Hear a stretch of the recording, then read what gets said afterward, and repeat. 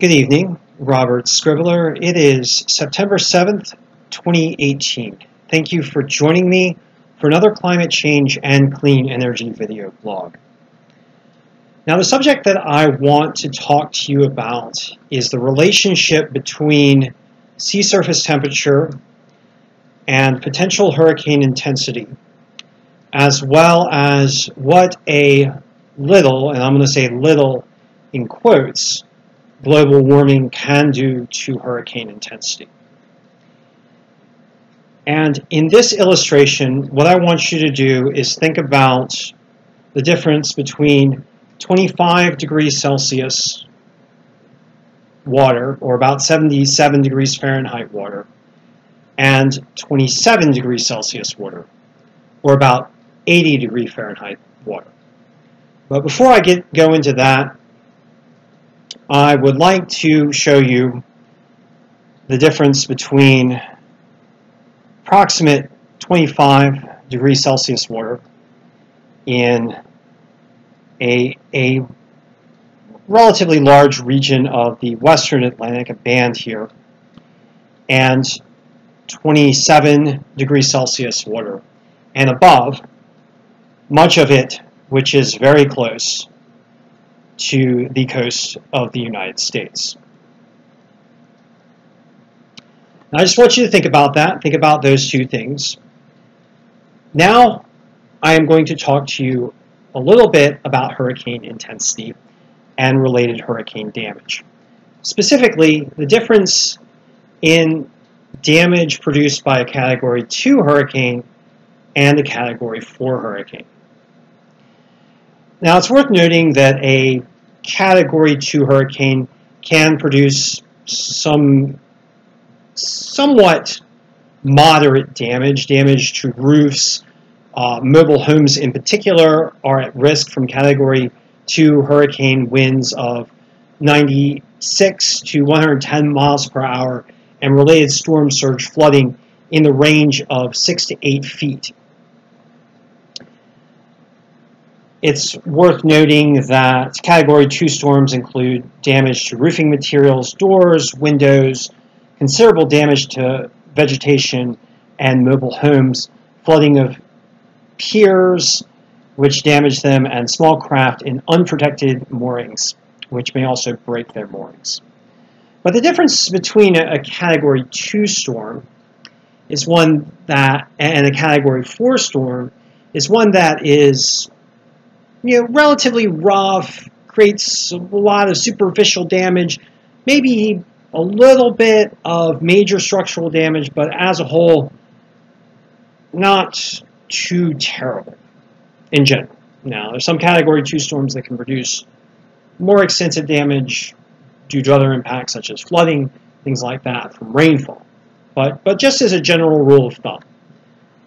But when we get to Category 4, the damage potential is extreme. Storm surge is estimated to be between 13 and 18 feet. Sustained winds are 131 to 155 miles per hour. Damage can occur to reinforced structures such as curtain walls, which can fail completely in a Category 4 hurricane event. Complete roof losses on small residences. So you're talking, and extensive flooding well inland. So you're talking about the difference between a relatively moderate hurricane overall, usually, and one that produces extreme damage near the top of the hurricane intensity scale. So the difference in 2 degrees Celsius sea surface temperature, which I talked about earlier, is the difference between the potential for sustaining a Category 2 hurricane at around 25 degrees Celsius sea surface temperature, or around 77 degrees Fahrenheit, and a Category 4 hurricane at around 27 degrees Celsius and above, or around 80 degrees Fahrenheit and above. And in this potential maximum intensity map, we see Category 4 storms in the dark purple in the present ocean environment, and the potential for Category 5 storms, which are catastrophic, in the blue. So 2 degrees Celsius sea surface temperature warming, that's what it gets you. A lot more intense hurricanes. Now I want to talk about sea surface temperatures off the U.S. East Coast. And we don't just have 2 degrees Celsius worth of sea surface temperature warming. We've got, I'm going to look at the anomaly map. We start out about 1.5, and then we get into about 2 degrees Celsius sea surface temperature warming as we get into the 35-degree north latitude band. And as we get close to the U.S. East Coast, we get 5 degrees Celsius sea surface temperature warming directly off the U.S. East Coast in the mid-Atlantic. And some regions are as much as 6 degrees Celsius, or around 10 degrees Fahrenheit, warmer than they would typically be for this time of year. And what this means is that your garden variety Category 1 and 2 hurricanes that might typically be sustained in these waters off the eastern seaboard are instead now potentially Category 3 and Category 4 monster storms.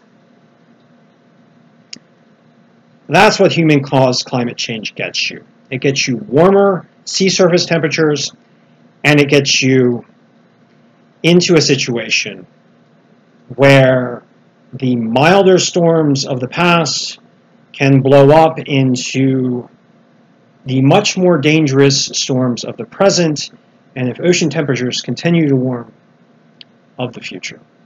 I'm going to be talking more about the 2018 Atlantic hurricane season in a follow-on blog, but I just want you to think about that.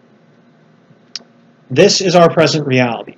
1 degree Celsius global warming producing sea surface temperature anomalies in the range of 2 to 6 degrees Celsius off the U.S. East Coast.